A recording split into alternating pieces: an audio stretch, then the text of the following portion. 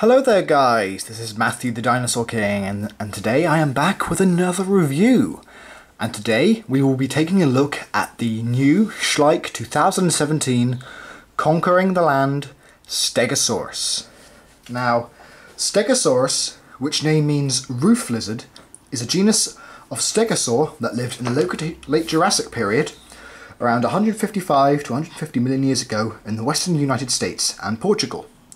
Now, three species are known: Stegosaurus stenops, which is the type species, and which I believe this model is based off of, was around 7 meters long and about 5 tons in weight.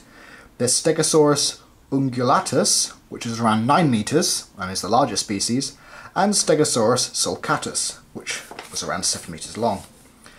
And now, in the Morrison Formation, where most of the specimens of Stegosaurus are found, lived alongside many predators including Allosaurus, Ceratosaurus, Torvosaurus, Saurophaganax, Ornitholestes, Marchosaurus, Stokesaurus, Coelurus, and Tanicolagrius, as well as sauropods Brachiosaurus, Apatosaurus, Diplodocus, Camarasaurus, and Barosaurus, and the Ornithischians Camptosaurus, Dryosaurus, and the Ankylosaur Gargoyleosaurus.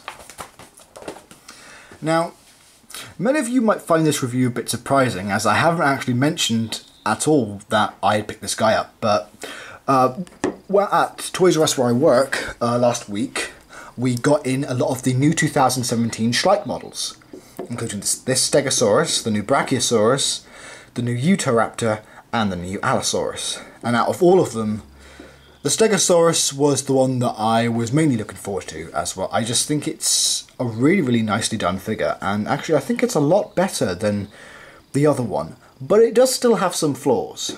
Okay, so without further ado, let's take a closer look at this model. So let's start off with the head sculpt. Now, as we all know, Stegosaur heads were quite small. Unfortunately, Schleich here appear to have done theirs a little bit too big. However, it does have some very nice detail. All the nice scale detail that goes around. You can see we've got the eye there, and the eye on that side. Just have the beak. Now there are some nostrils. I think there's one clearly above there, but they're very hard to see.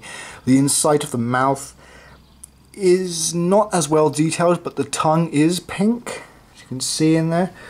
But it has got a very nicely done head sculpt, even if it is a little large. And the feet do look to be correct, as it has 5 toes on the front foot and 3 toes on the back. And one of the front feet is raised. Looks like it's in like a defensive pose. And then going down, we have much more of this beautiful scale detail and all these wrinkles, which I think look really nice. Then of course we have that iconic tail with a Thagomizer on the end. It's a great name, Thagomizer. So we've got all the 4 spikes, which are in the correct position. And we have these really nicely done plates. Let's turn it that way. As you can see, they all have these veins showing up, which probably wouldn't have shown in life, as most of these would probably have been covered in keratin and may have also been flushed with blood, either for sexual display or to warn off predators. But the detail of the veins is actually quite nice, and it does actually look like, you know, roots or a leaf. And they are arranged how you would think they would be arranged, although these may change with new evidence, but they look to be in the correct position. I do love all the muscle contortion as well. You can see that this foot here, you can see all the skin has been pulled forward. Got the muscle contortion there. I do love the pose. The pose is what is really awesome about this figure. It looks like it's probably in a defensive position. Maybe an Allosaurus is trying to attack it. It's just a really awesome pose. Very active. There is no cloaca, but it would be around here, near the base of the tail. Then we got the Schleich logo underneath. And we've got like a little bit of a neck wattle there, with like all the skin contortion. There is none of the armour, which would have been present here underneath the neck, but that can be forgiven. Now the coloration is quite bland, you could say. It's more or less like yellows and light browns. But I think it's quite an effective colour scheme. I think it does work. It could have been, the colour scheme could have been better, but I like it for what it is. I mean, yes, it's not the best Stegosaurus model ever, but I like it because the pose looks awesome, and while the colours could have been improved, it's still nice, and the scale detail is also very, very good. And I think it's a little bit more accurate than most other Schleich Stegosaurs that I've seen.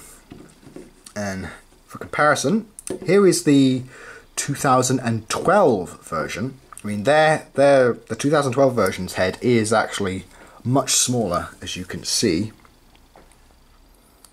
Much smaller and thinner.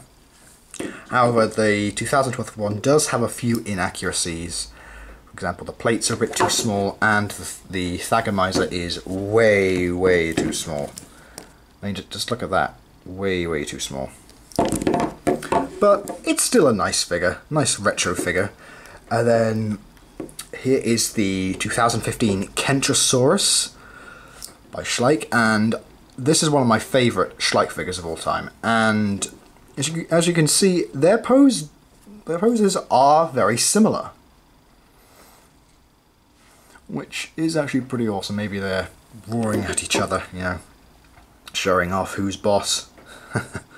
But I am looking forward to the new resculpt of the Kentrosaurus coming out this summer, so do look out for that. So while it might not be the best Stegosaurus, I like it for what it is. I think it's a really nicely detailed figure, great pose, great scale and skin detail, just a really nice figure. So I hope you like this review, guys. Please like, comment, subscribe, about the good stuff. My next review will probably be on the Safari Limited croc tube that I have recently ordered. Unfortunately, it was supposed to be delivered in the mail today, but nobody was around to get it, so I'm going to have to pick it up tomorrow, and then hopefully I can review it the day afterwards. And for those asking if I'm going to be seeing Kong, I am going to be seeing Kong. I cannot wait to see it. I might be seeing it this Sunday, and I'm super excited. Cannot wait to see it. So, yeah, so I just hope to see you guys in the next video. So please take care, and have a great day. Bye!